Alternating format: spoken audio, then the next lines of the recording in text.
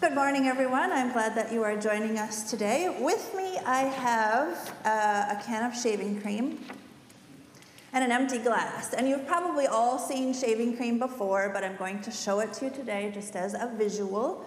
I'm going to transfer the contents of the can of shaving cream into this glass. And it just keeps going and going, kids.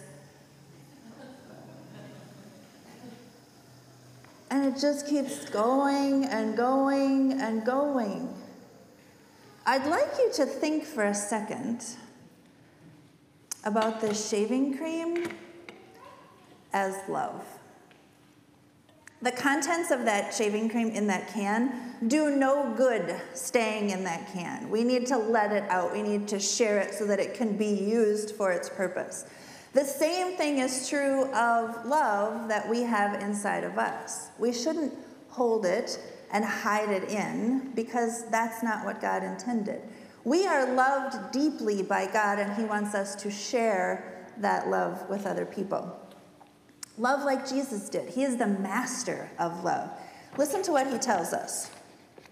Let's see if I can do this with the balancing act here. Listen to what He tells us. He says, "A new command I give you." I heard some gasps over there. Thank you, that was my clue.